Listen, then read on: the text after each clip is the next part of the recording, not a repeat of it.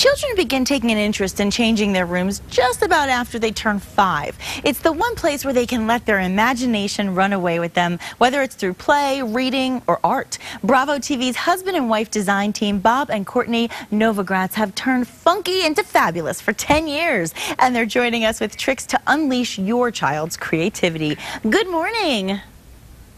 Hey, Nikki. Hi, Nikki. We've actually been together 20 years, Nikki. 20 years. Oh, my goodness. Congratulations. It feels like 10. It feels like 10, Nikki, but it's been 20. Well, you know what? You do a good job. How are you doing? We'll have to do a separate interview one of these days about how you make that happen and do it so well. But I want to mention that you two are the parents of 7 children. I mean, that is impressive. And so I want to know, what age did they really want to get involved in their room designs? Well, we partnered up with Lego Friends, and they happened to do a survey that showed that at 5 years old, kids really start to look at their surroundings and ask questions about their environment. And then they took that survey further, and they found out that boys and girls can really relate and love the color blue. The fact that Robert and I are husband and wife and designers, we love the color blue. We decorate it with all the time. Sure. But we think what's most important when it comes to decorating your kids' rooms is really start to get them involved. Ask them, what would you want the color of your room to be? Really, kind of coordinate with them and get ideas as far as the design of their bedroom. Good point. And I know kids like to be hip and trendy, especially when they have their friends over. So what are the trends for a child's room these days?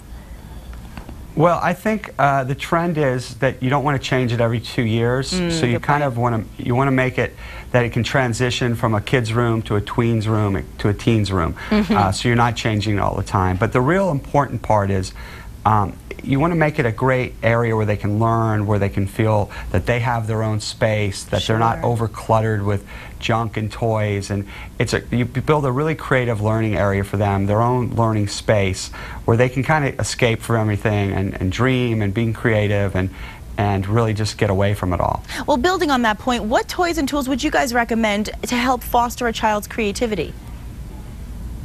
Well, Lego bricks are great. Our own kids use them. We definitely, recommend some kind of desk or work area so the kids can either build with bricks or trains or possibly do arts and crafts. Or maybe they're a little bit older and they've got a laptop and they're doing homework, but they need a little desktop. All of us need that, but especially our kids to call their own so they can tap into their imagination. Yeah, I mean, that's so important, and it really sets into motion all of the things they're going to do as they continue to grow. And like you said, transitioning from child to tween to teen, and that's important. And I know another thing that's important, obviously, is money. And if money's tight, what would you two recommend would be one of the maybe 1 or 2 must-haves for the kids to have a whole new look? Well, our new show is actually on HGTV. It's called By Novogratz, and we always say that good taste and money don't go hand in hand. So it's really about making the right choices. I think we live in this crazy consumer world where we have too much. So it's making the right choices, creating a clutter-free environment, and then put the money in the right place, which would be the learning places, the creative places, something they could enjoy for the rest of their lives and maybe make a career of. Such good advice. Let me ask you this. Obviously, you speak from major experience here with all of your children. Is it a good idea to just let a child's imagination run away with him or her, or is there a point when a parent should step in and just say no? Well, I mean, ultimately, we're the parents, and we happen to be designers, so we definitely put a stop on the design process. But I think it's more of just letting them feel like they're part of it so that they can appreciate their surroundings. And again, it's interesting, partnering up with Lego, they found out that boys like to build and girls like to build, but girls then like to kind of go inside and be like little mini interior decorators. And so I think if you just expose them to all different types of possibilities, when they get older, they can tap into maybe being an architect or, a musician. It's really giving them all these resources in their bedroom and throughout the house. That's a really good point. And I know there are, especially when you have 7 children like you both do, there are times where kids share a room. So what do you recommend in those circumstances?